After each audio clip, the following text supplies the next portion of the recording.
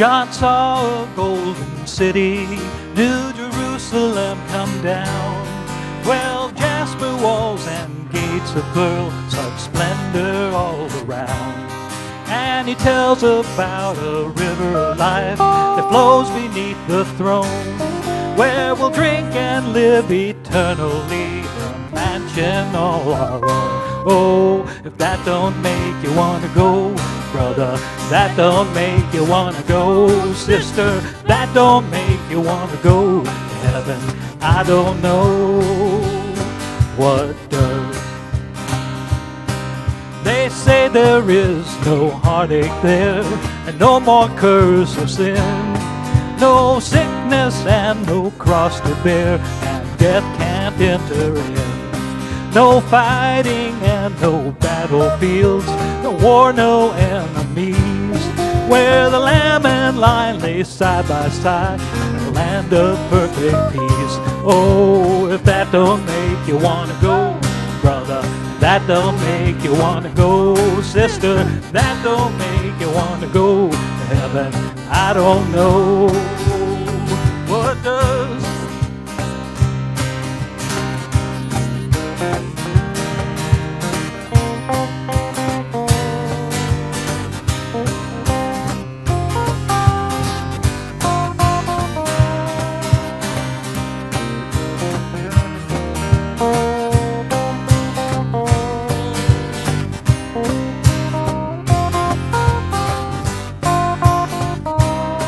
Oh, if that don't make you want to go, brother, if that don't make you want to go, sister, that don't make you want to go to heaven, I don't know what does. No worries and no more to fear, our faith will be made sight. It's a glorious land of endless days where Jesus is alive. Got a lot of friends and loved ones there, where I will meet.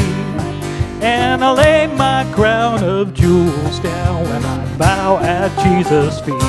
Oh, if that don't make you want to go, brother, that don't make you want to go, sister, that don't make you want to go to heaven, I don't know. Oh, I don't know what does.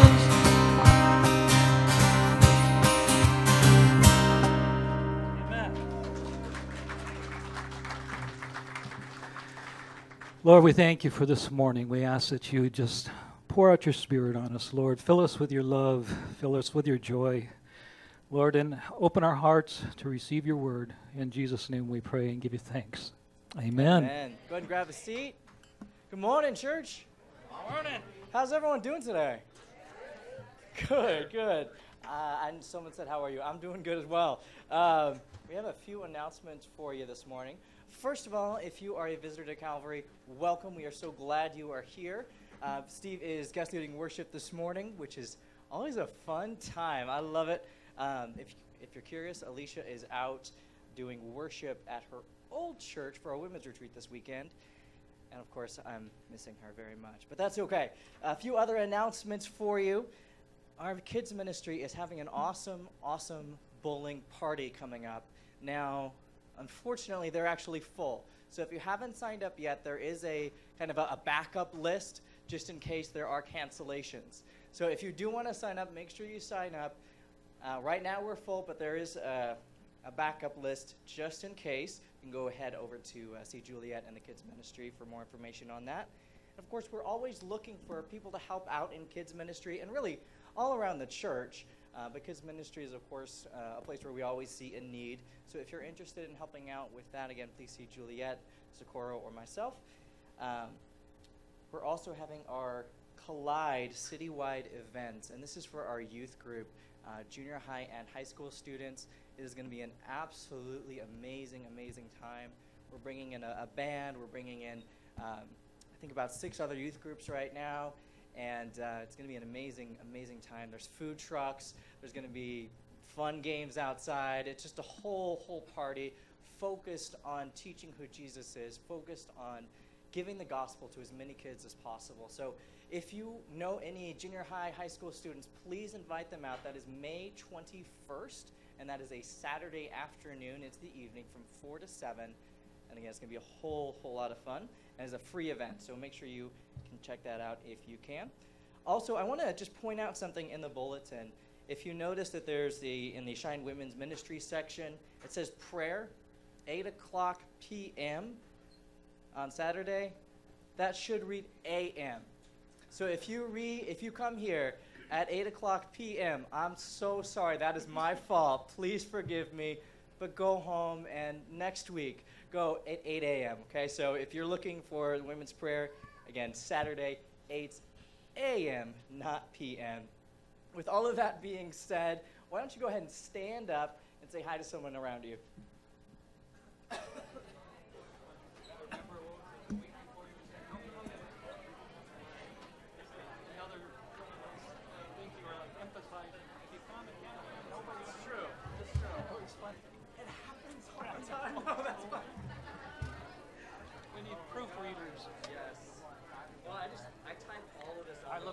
News, and I'm like, who's writing this stuff? I mean, I got a job, and all I have to do is go there and read this stuff for them. There was a 30 seconds ahead of time. Anyways, all right, brother. All right, God bless. Amen.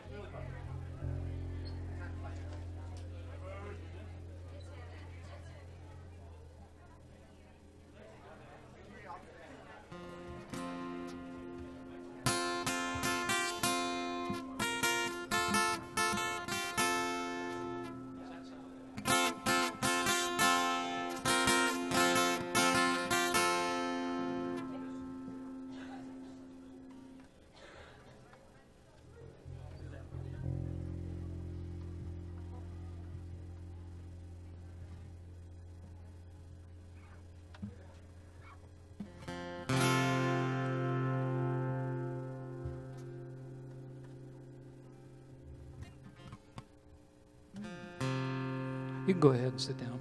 That's fine. Sorry.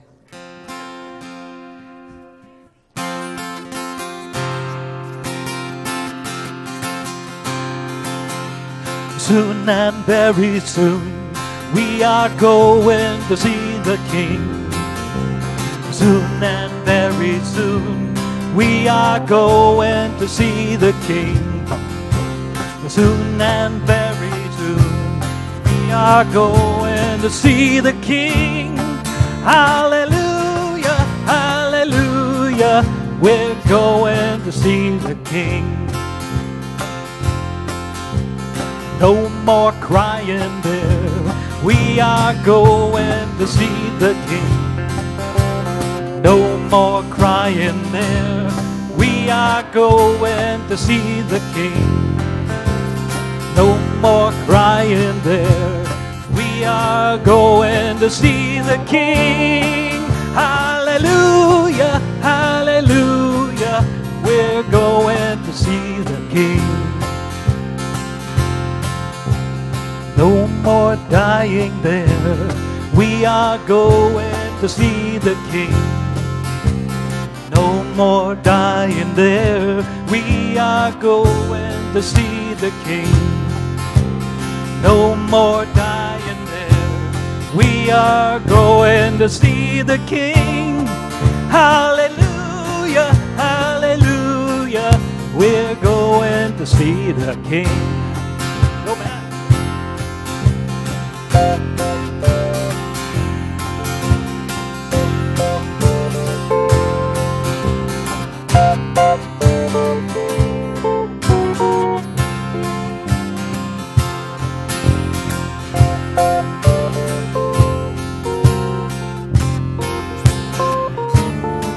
Hallelujah, hallelujah, we're going to see the King.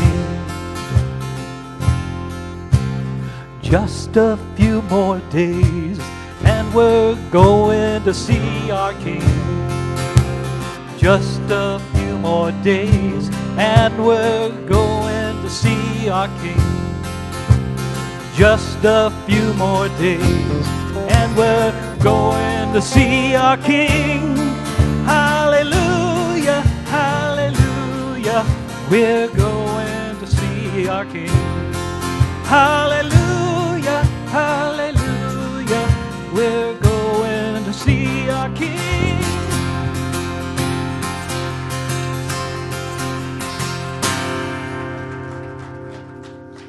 Amen.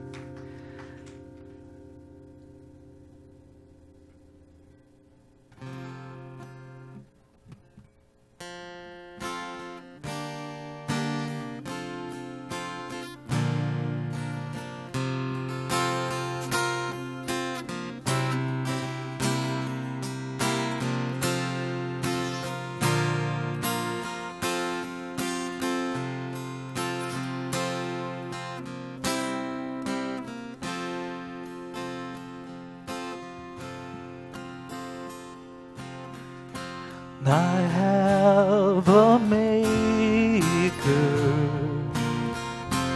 He formed my heart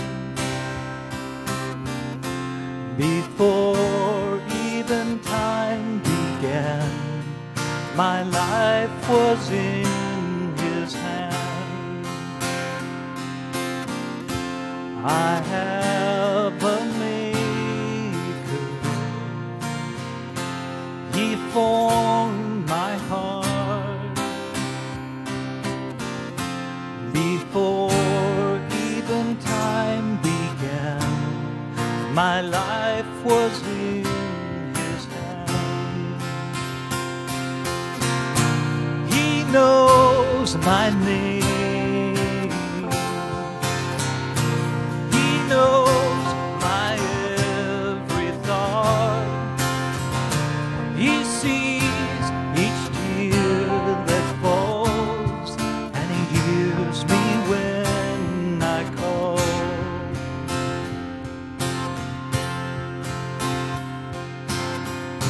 I have a Father.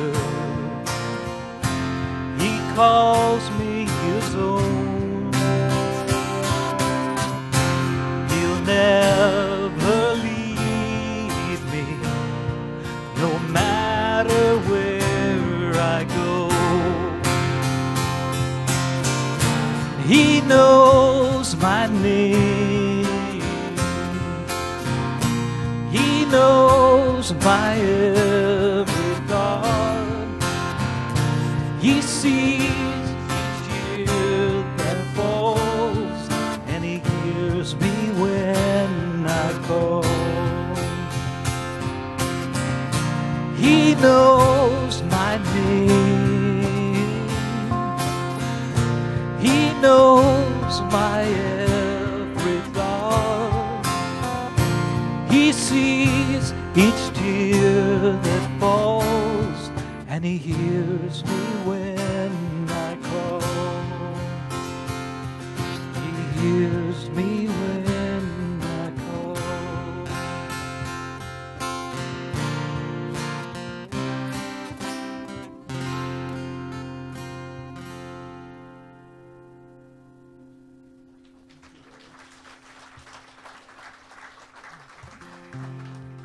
Let's go ahead and stand one more time, since the song actually says, I stand.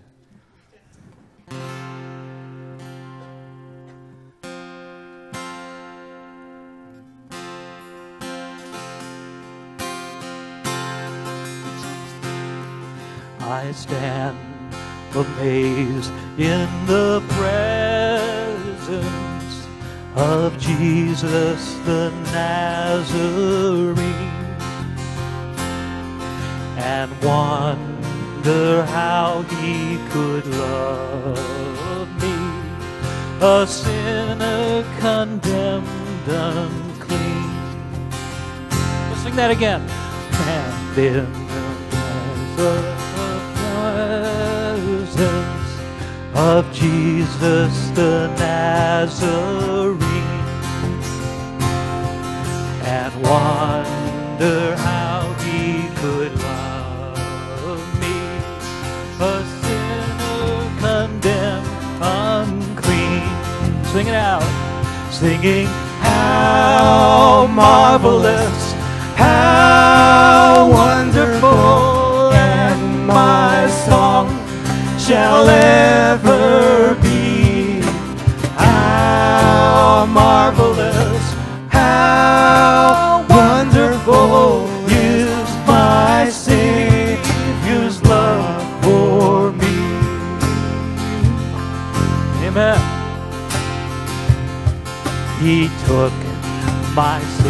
and my sorrows and made them his very own.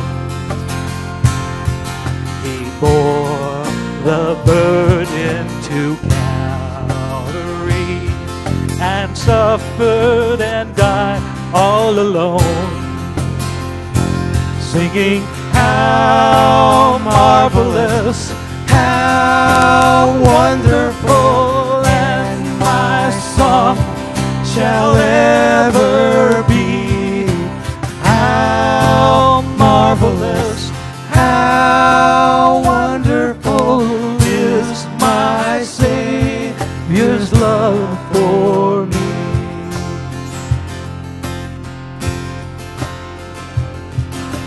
When the ransomed in glory his face I at last shall see, 'twill be my joy through the ages to sing of his love for me, singing, how marvelous, how wonderful, and my song shall ever be.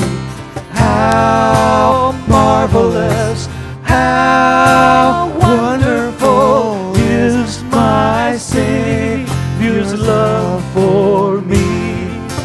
How marvelous, how wonderful, and my song shall ever be. How marvelous, how wonderful is my Savior's love for me.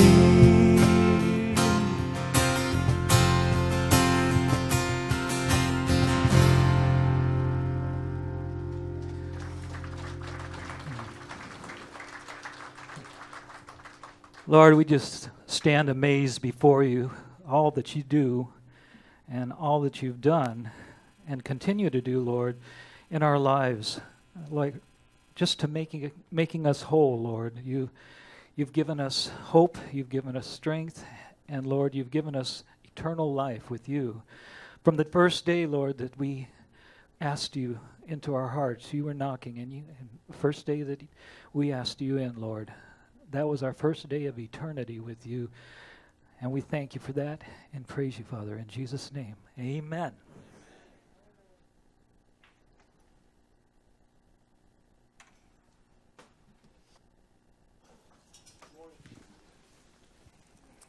Well, good morning, guys. It is exciting to be here. It's just it's neat to come to a church that's full. In fact, first service is filling up, and it's just awesome to see what God's doing at Calvary Chapel, Maricopa, isn't it? I mean, this is we're here. Denise and I and our daughter, our youngest, who's 21, is out here this weekend with us from Alabama, and we'll be back out to teach again May 8th. Yeah, before we actually get here full time. I shared with first service, I was just like, well, first I got to take care of stuff. Junior high and high school, you're dismissed with Mike, right? And then I also want to draw attention to this. Ministry takes place in a lot of different ways. We have people that meet here and pray during the week, and home Bible studies that pray for needs, and you can stay connected to a body who you know is going to be praying for you by filling out a prayer request sheet or an information sheet. If you want to serve, you've been going here, you want to know more about Calvary Chapel Maricopa, what we're all about, or anything, fill this out so somebody can contact you and they won't hound you or beat on your door unexpectedly. Just want to love on you and so get to know everybody. So anyway, first service, I was sharing a little bit. We came out. We were the third guy to come out and, so to speak, interview for the senior pastor position here at Calvary Chapel, Maricopa. And I'm so grateful that I wasn't the first, because we were the third, and I had about a week. And Denise and I, we just felt like, man, we're supposed to be here. God had convicted our hearts. And so I was sitting there going, oh, Lord, what if they choose somebody else? I'm going to just break my heart. And so we had about a week. Good thing it wasn't 3 weeks. And so I just kind of kept my thoughts focused and praying. And then that Saturday, Pat Kenny from Poyman called and said, well, Raj, you ready to move? And I said, oh my goodness, my heart just didn't know, just almost stopped beating. So we are so blessed to be the new pastor here.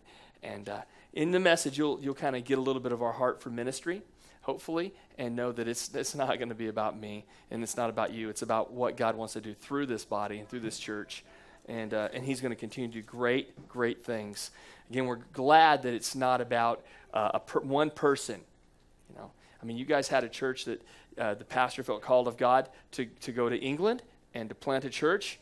And so you went almost 6 months without a senior pastor, and the church continued to grow. That says a lot to me about a body of believers that are committed to the work of Jesus Christ. And it's not about one guy.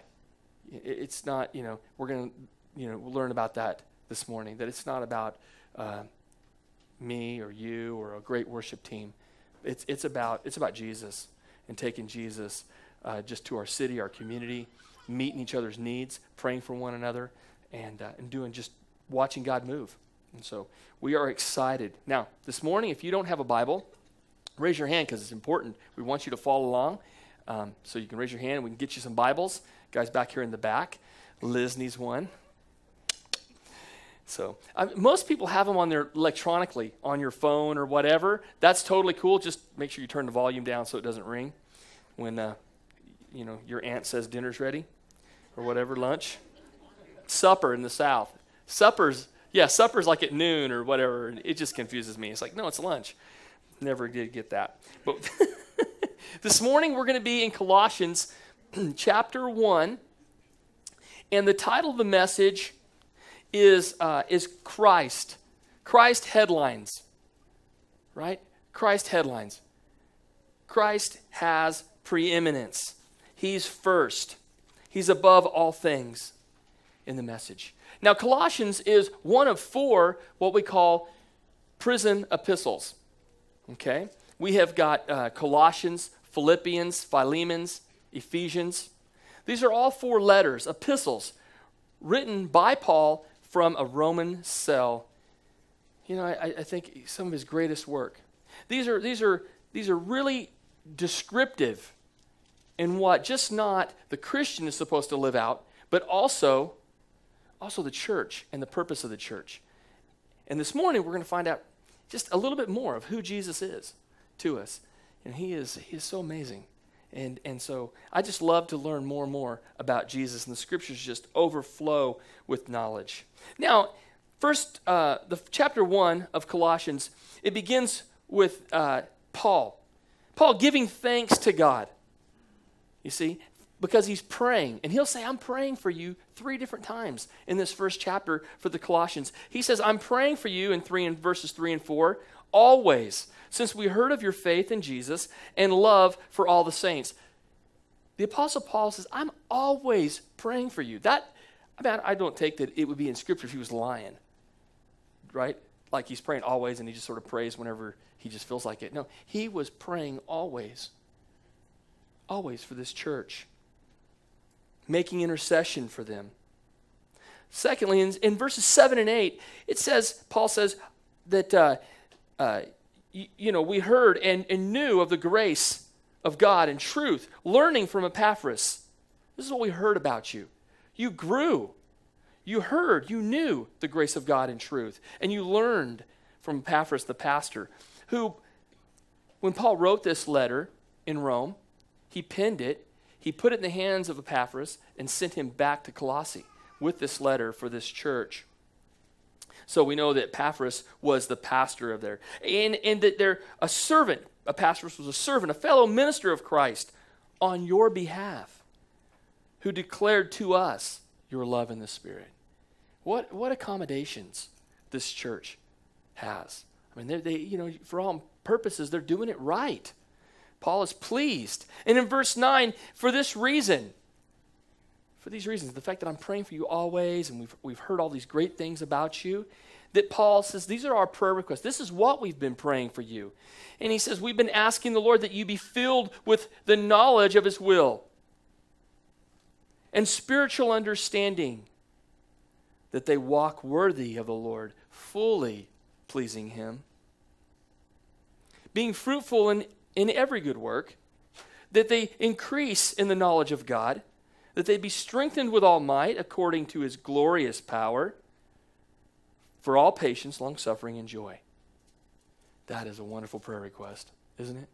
To know that you have the Apostle Paul praying that. And I believe that Jesus is making intercession for the saints and praying something similar to this every day for us. Every day. For Paul had the heart of Jesus for the Colossae church. And this was his prayer request. But notice what he's praying. He's not praying that they had be born again, that they would learn of the grace and truth of Jesus Christ. But he's commending them as believers. And he's commending them for walking in the faith and loving and having that love in the Spirit. You see, but even in Colossae, there was a false theology that had crept in. Angelology, the worship of angels or spiritual beings. This had crept in. And like today, all this type of stuff creeps in to the church in America. We'll talk some more about that. But so he's wanting to lay a foundation in chapter 1 that Jesus is supreme. That Jesus has top billing. That Jesus has, in other words, preeminence. Period. And we're going to talk about that this morning. So let's pray and open our service. Dear Jesus, we thank you for your love and your grace. We thank you for the gift of salvation. And we thank you for all that you're doing in our lives, personally and corporately. We thank you for this church. And we ask, God, that you would continue to lead us and guide us, be our strength, Lord. And we pray that you would just continue to do just amazing work here. I mean, just pack this place out. I pray that we just all be standing up and sitting in chairs out there in the hallway, because you will provide. And Lord, we just offer this morning and this time that to you in such a way that you would speak to us. We pray your Spirit would just give us all personal insight to just who you are, and that we grab a hold of that and be strengthened in our faith. In Jesus' name, amen. Amen. Amen. And so the Apostle Paul is really, again, laying that foundation in Colossae. I had said that this was four epistles that we call the prison epistles that Paul wrote from Rome, right around 62 to 63 A.D. Now, I don't know if you're aware, but A.D. doesn't stand for like his death. You know, that didn't start there. But it really means, that definition A.D. means the year of our Lord. So A.D. starts at the birth of Christ. Okay? And so he was 30 when he began his ministry. He had a 3-year ministry. So when he was crucified, he was right around 33 years old. So if we took 62 to 63 AD and took 33 years off of that, we're right about 30 years after the death and resurrection of Jesus Christ that Paul writes this letter. I did the math right. First service, I was all messed up.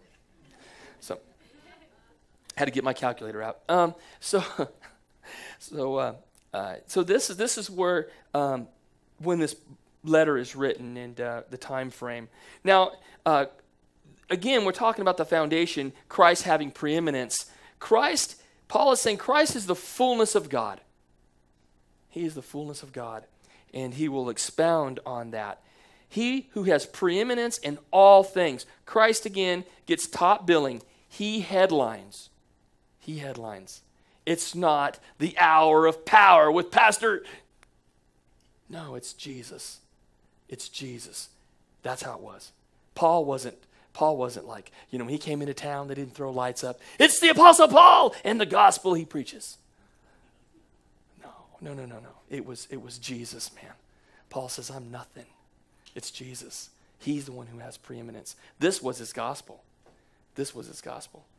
And I would think that anything else would be sort of a false apostle that came to town preaching something different. So let's begin our passage here in verse 12 of chapter 1 of Colossae. So after praying for them and praying those amazing needs, Paul goes into giving thanks. Giving thanks to the Father, who has qualified us to be partakers of the inheritance of the saints in the light. He has delivered us from the power of darkness and conveyed us into the kingdom of his Son of his love, in whom we have redemption through his blood, the forgiveness of sins. He is the image of the invisible God, the firstborn over all creation. You see, for by him all things were created, that are in heaven and that are on earth, visible and invisible, whether thrones or dominions or principalities or powers, all things were created through him and for him. And he is before all things, and in him all things consist. And he is the head of the body, the church, who is, the beginning, the firstborn from the dead, that in all things he may have preeminence. Top billing. He is God. So the Apostle Paul here, after praying for them and explaining his petition to God and commending them, he says, now, giving thanks to God, giving thanks to the Father, and he says, who has qualified us. Now, that just caught me off guard. Qualified me? I don't feel much qualified. I don't feel much qualified to be a Christian, to associate myself with Jesus Christ. I mean, in the flesh, I'm like, man, Jesus, and I'm just messed up. I don't feel much qualified. I know I didn't feel qualified the day that I asked the Lord into my heart. But you see, we are qualified because of his work on the cross, because of what he's done. Again, because he headlines, because he has preeminence, because he is the image of God, is what he's explaining. So, giving thanks to God, to the Father, who has qualified us to be partakers of what? The inheritance of the saints in the light. Jesus, light of the world. I'm the light of the world. In him there's not a smidgen of darkness. There can't be. He is absolutely perfect. We are partakers of the inheritance of the saints. It's a corporation. We're grouped together. It's an inheritance that we're qualified for and partakers of. Not because I'm a good person. Not because there's anything that I have done or you've done that has qualified me.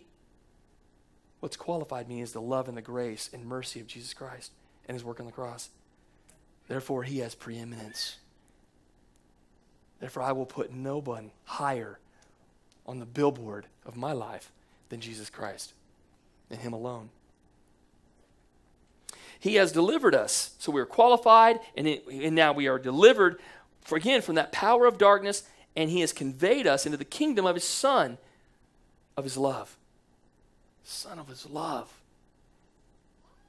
He's going to talk about that Jesus Christ is the the visible image of an invisible God. And what is that? What is that image? That image, it says right here, is the Son of his love. When you look at Christ and you look into that perfect law of love, that's all that you see. You see, the Old Testament didn't produce that. But man, that work on the cross produced that. It's amazing. Blows my mind. But the idea here, again, that he's delivered us from the power of darkness. Because again, there's not a smidgen of darkness or evil within him. He is the Lord of light. Perfect light. And he has conveyed us into the kingdom of his Son. That word convey is kind of unique in the Greek. You see, when an emperor would go and conquer a city, he would take the people of that city and bring them into his city. right? They would become his people. These are my people. You see, that's what this word means. You see, Jesus, he's came over here and he has conquered the world, sin and death. And he has taken you, my friend, as a believer in Jesus Christ, and now has conveyed you, has brought you into his kingdom. You are his kid. That is amazing. It's just cool, right on. Because he has preeminence. And only he can do that. Only he can do that. Into the kingdom of the Son of his love. Who doesn't want to be in that kingdom? I want to live in that kingdom. I want to be a part of that kingdom. Even right here, I want to be a part of that kingdom. That is awesome. In whom we have redemption through his blood, the forgiveness of sin. Forgiveness of sin. Listen, you are not going to reach a state of perfection on this side of eternity. You will never be sinless.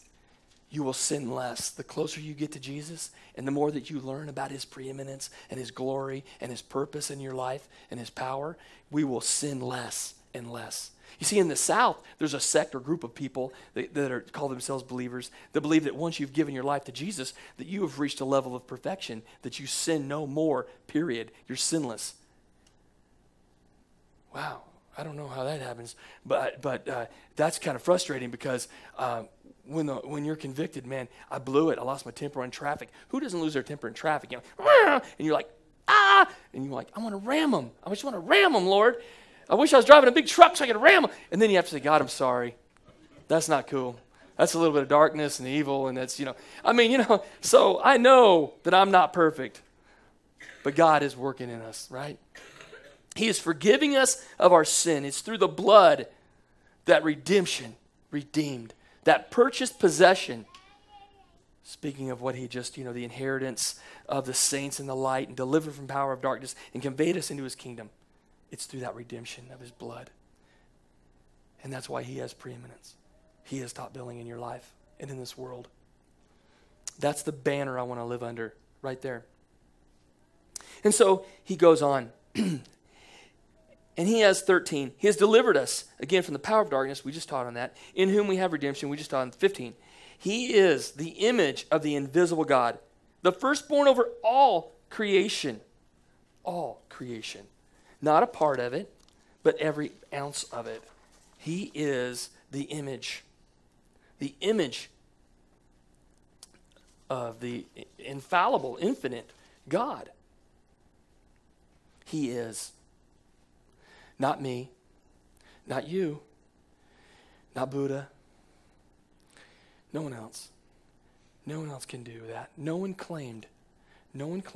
Listen, not only, we talk about, no one's claimed to die for the unrighteous. No one died for the penalty of sin but Jesus. But let's go a step further. What other God claims to be the creator of the universe and pre-existed before the universe existed? And claims that by me all things consist. God Almighty. And Jesus, speaking of Jesus, is the image of the invisible God. He is.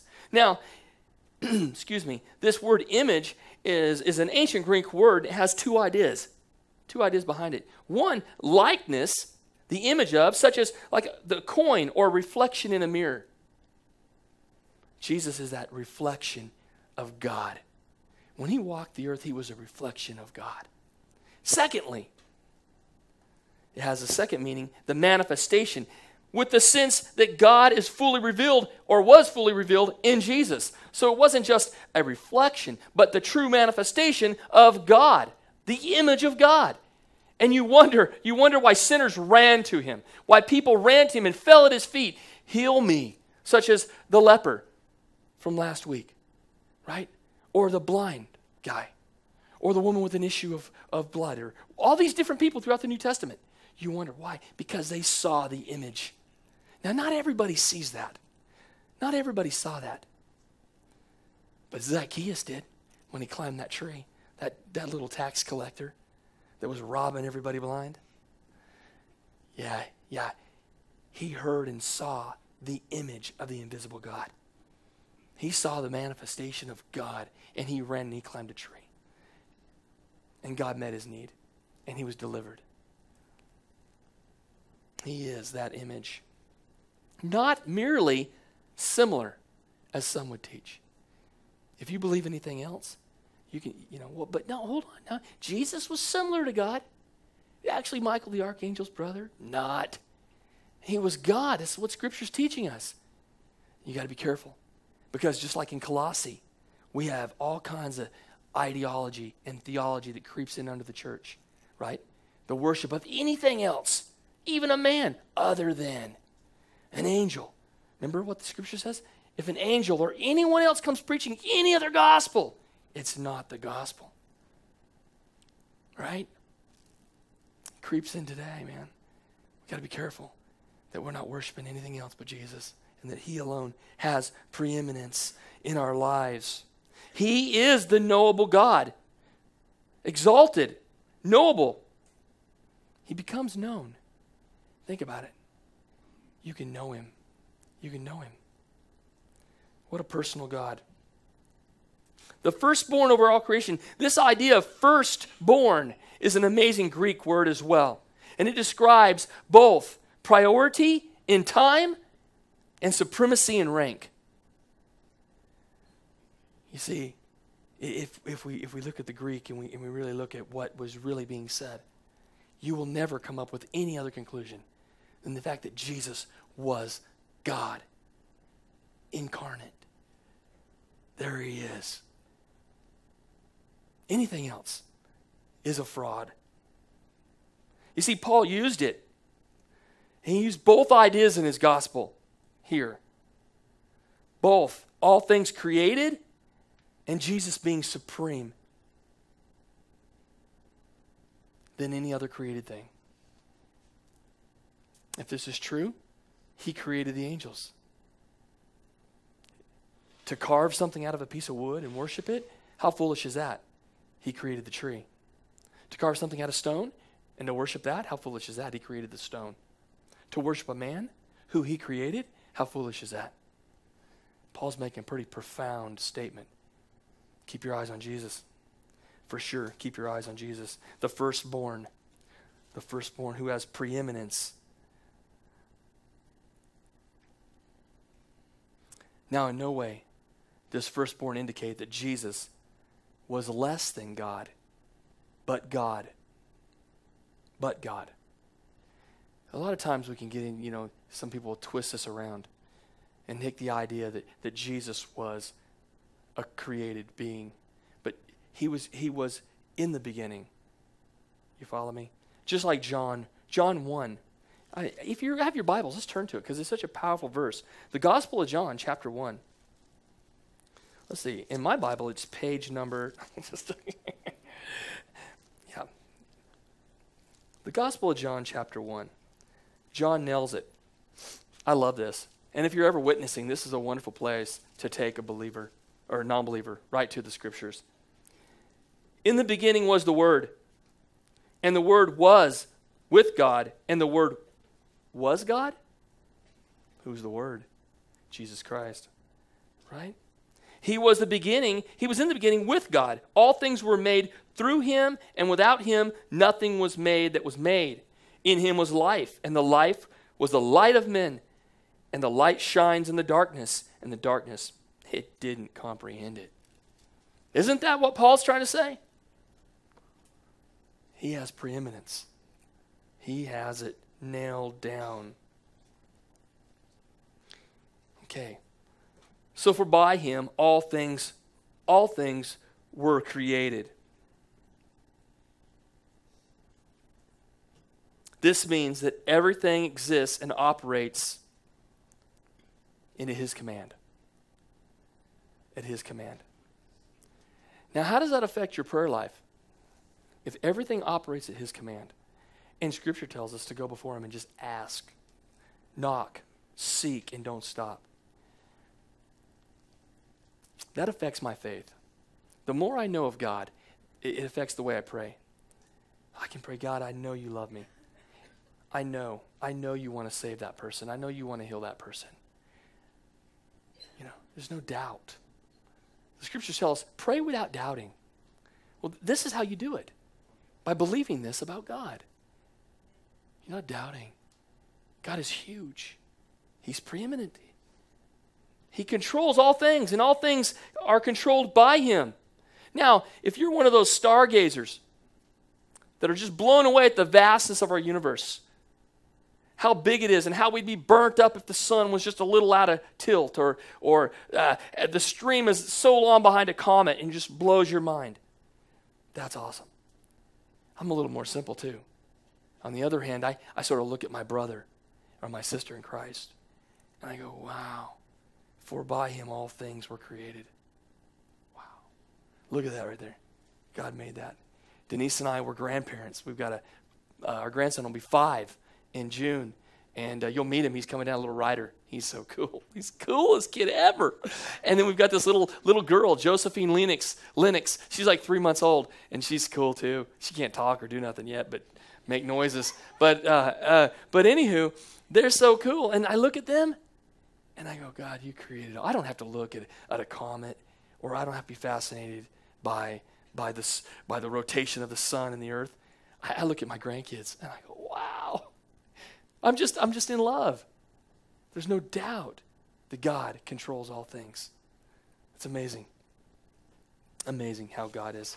Anyway, so moving forward, again, everything stands created because of Jesus Christ and who he is and his dominance, if you would.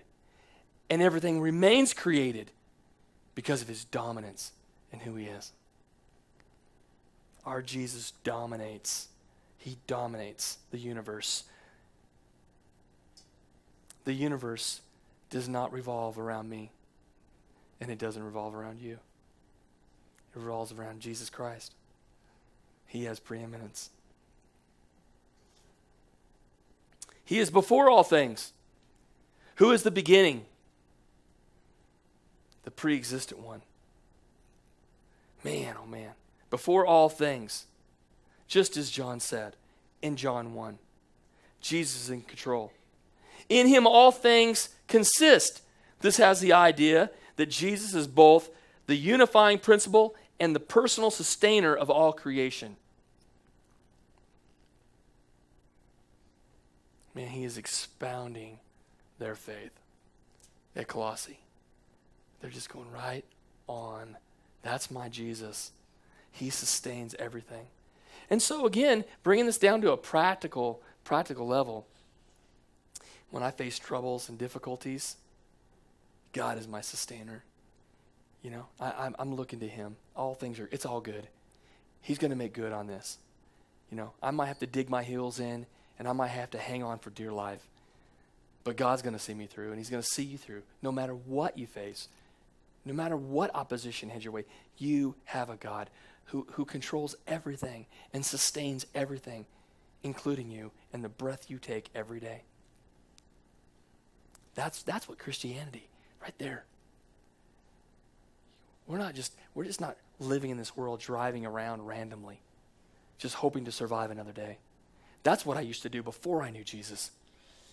Now that I'm in Jesus, my life is planned out. I have a path, I have a direction, and I have purpose, and so do you. That's awesome. All things consist in him. He is the preserver. He was the one who continues to cause everything to operate as it does. Now, I'm not much of a tree hugger, but that's why global warming doesn't freak me out, right? I'm not going to invest my money in all that foolishness because God's got it all under control. Amen? I mean, come on. You see how foolish the world is? You see, if God's got preeminence, you're like, God's got that. Yes, I want to take care of the earth we live in. It's a gift from God. I don't want to destroy it.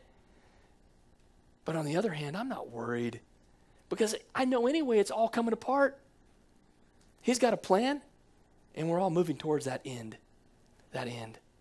I mean, we're just waiting for the rapture of the church right now, right? God's got this. God's got this. Now, he is the head of the body. He is the church. He is the head. He is the head of the body. He has preeminence. Now, this is going to amaze you, but what blows my mind, again, this church went 6 months, roughly, without a pastor and is growing, and the seats are all full. You know why? Because it wasn't built on Chris, and it won't be built on Roger. It's not the hour of power with Pastor, no matter who we wanted to get. It's the hour of power with Jesus. It's not about me. I could fall over dead tomorrow. God's going to choose. He'll raise up and this church will go because it's Jesus who's got this. Now, if your church is all about, and I don't mean to be bashing. They can do whatever they want. I know what we're not going to do. It's not about programs. It's about Jesus. It's not about a building. No, it's not about a man. It's not about a form or some kind of idea. It's about the Word of God. It's about Jesus. Not only is our life independently, but this church is going to operate that way. And you watch what God's going to do. You watch and see. Because when we have this in right order, not only our personal lives, but the church corporately, just watch and see what God's going to do. Watch and see. He is the head of the church. This describes Jesus' relationship to the church. He is the head. Now, some theologians believe this is kind of described like the head of a body of water, the beginning, the headwaters of a river. It's where everything begins, because that's within context. But also, he is the head. He's the one that, you lop my head off, my arms aren't going to move. Right? I mean, he's the head. He has preeminence. He's in full control. He sustains everything. He's the life giver. His role is the source, the single source of this church, and the single source of your life. That's what it means to have preeminence. That again, that in all things he may have preeminence. That he would be first in all things, that he would headline. Paul has been building up to this one point. This is the summary. This is where he's been going with all this. Praying for this church and laying that foundation to get their eyes off of this whole idea that was creeping into the church of worshiping a spirit angel or some kind of angel sacrament or whatever they had going on. The scriptures talk about that here, that he is the fullness, right? 18, that he has preeminence. And then 19, for it pleased the Father that in him all the fullness should dwell. That is a powerful verse, and let me tell you why. The word fullness is translated in the Greek to recognize, it's a technical term, if you would, to denote the totality and of the divinity, divine powers that Jesus has. Okay, let me say that again. It denotes the totality of the divine powers and attributes of Jesus Christ. He is the fullness. Paul's saying, man, he is God. He's the image, the physical image of God. In totality, in completeness, and in divinity. Take your Jehovah's Witness to that verse in the Greek. Right? What do you mean or you're Mormon or anyone else that believes Jesus is anything else but God? This is the sad part. And this is why we do that. We dumb that down because, you see, we can manipulate. We want to have a God that's not complete, that he's not the fullness, the totality and divinity of God himself, incarnate. Why? So we can manipulate him. We can control him. We can make him how we want him. Make him. We can't offend him because we sort of, he only has the powers that we want him to have. He only is as big as we want him to be. And we can fool with that kind of God. Paul says you can't fool with this kind of God. You either worship him or you don't. He either has preeminence or he don't. Period. Paul wanted to emphasize the idea that Jesus was not just temporarily God, but permanently God. He is God.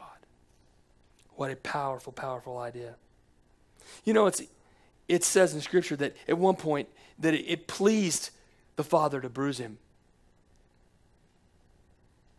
Now it pleased the Father to lift him up. Although he had that preeminence at the beginning, it pleased him to bruise him. And now the gospel, it pleased him to put him right back up here, where he should dwell.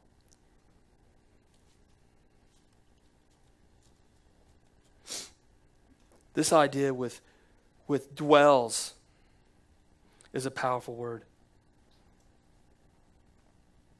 The ancient Greek word for dwell here is used again in the sense that a permanent dwelling place, not just a temporary dwelling place. All the fullness that I just explained it dwells within him permanently, not temporarily.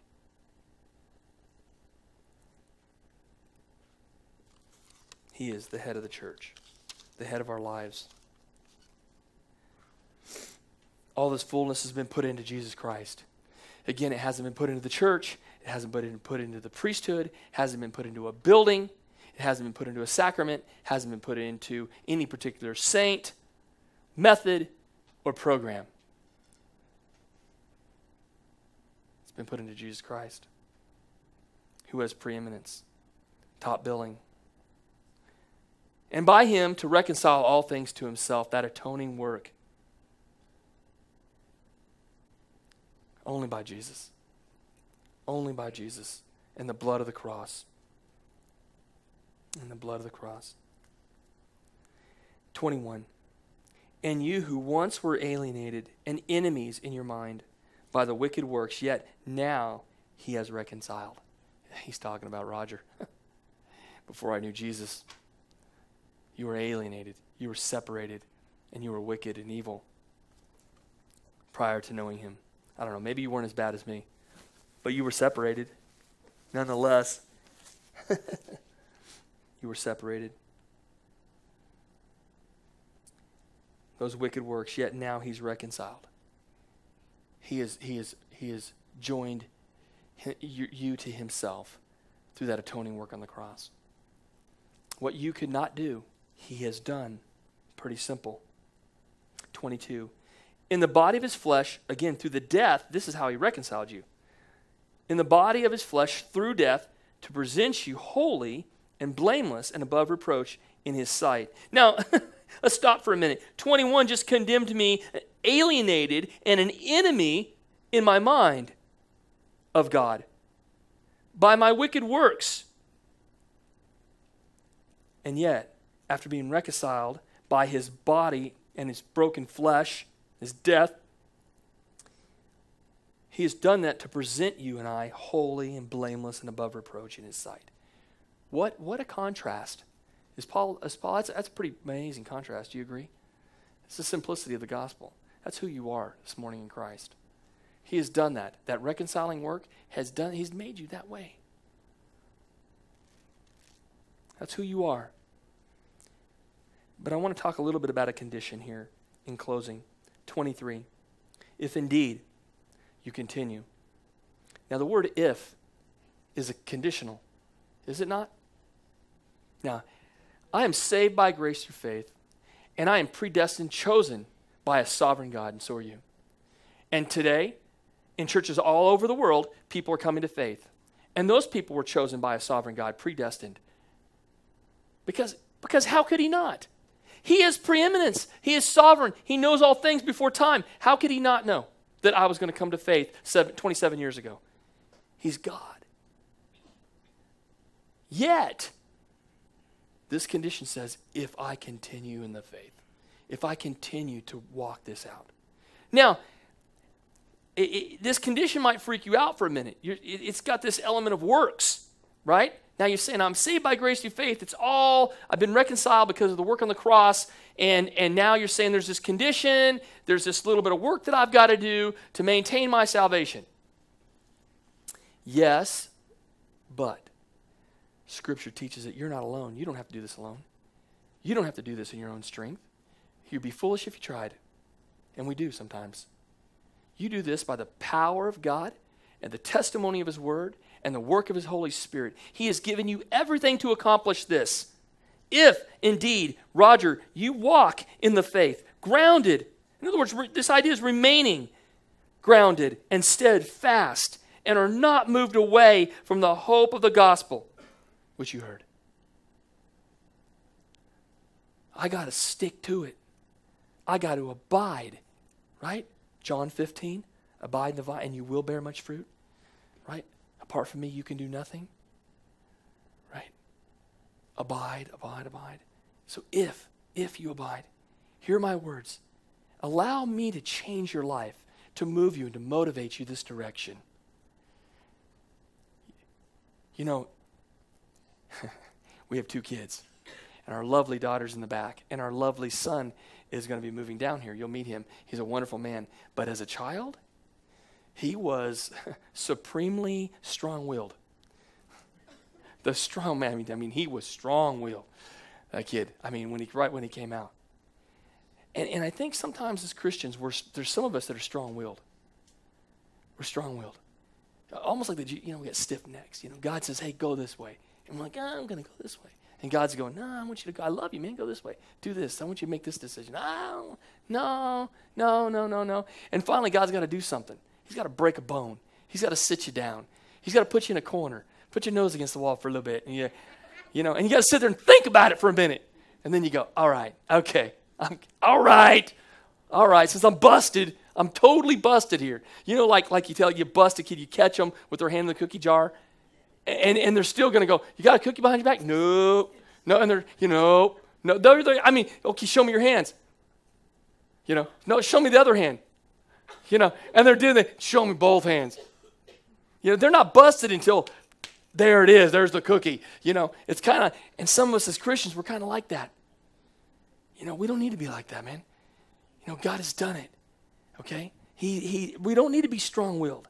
We need to allow his will in our lives to motivate us and move us and realize I don't have to accomplish this. I just got to have him as at the head. He's got a headline in my life. He's got to have top billing in my life and in your life and in this church, in our country. That's the whole idea. That's what Christianity is. He's got top billing. I go to him with my problems. I go to him looking for answers. I go to him looking for strength. He's my motivation. He's my Savior. Right? This is what Paul's saying. He's saying, if you indeed continue in the faith, grounded and steadfast, and are not moved away from that hope, the hope of the gospel which you heard, which was preached to every creature under heaven, of which I, Paul, became a minister. I don't know how that's going to take place, but God's sovereign, and everyone's going to hear the gospel. We'll all stand before him, right? That's amazing. May God have preeminence. May he be just supreme in our lives. I just want to put him up here. I don't want anyone else up here but God. Let's pray. Lord Jesus, thank you. Thank you so much for your word this morning, for your encouragement. And Lord, I don't want anyone here to leave without their spiritual needs met. That they be prayed for if they need prayer. If they don't know you as personal Lord and Savior. If they don't have that hope, that anchor of faith. God, I pray, Lord, that they would not leave here without meeting you. To be being introduced to you, the King of glory. And Lord, this next week, who knows what we're going to run into? We don't know what's out there. But we know that you're with us every step of the way. And we thank you for that. Keep us safe until next week. In Jesus' name, amen. Amen. Worship guys, you want to come up and play that last song? Let's go ahead and stand together. We'll close out. Song of praise.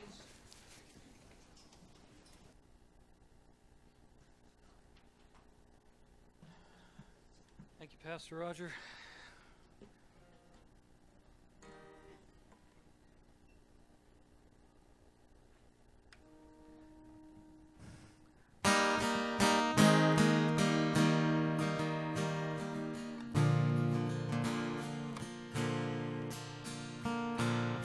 Wonderful, merciful Savior, precious Redeemer and friend, who thought that a lamb could rescue the souls of men.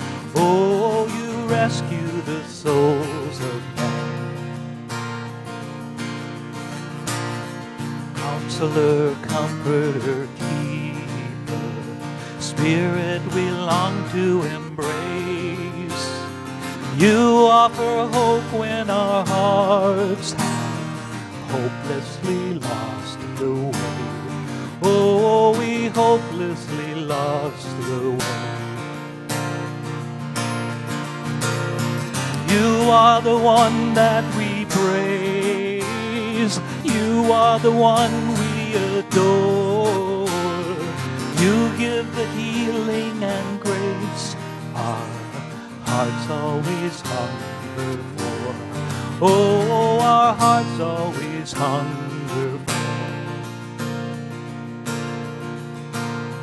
Almighty, infinite Father, faithfully loving your own.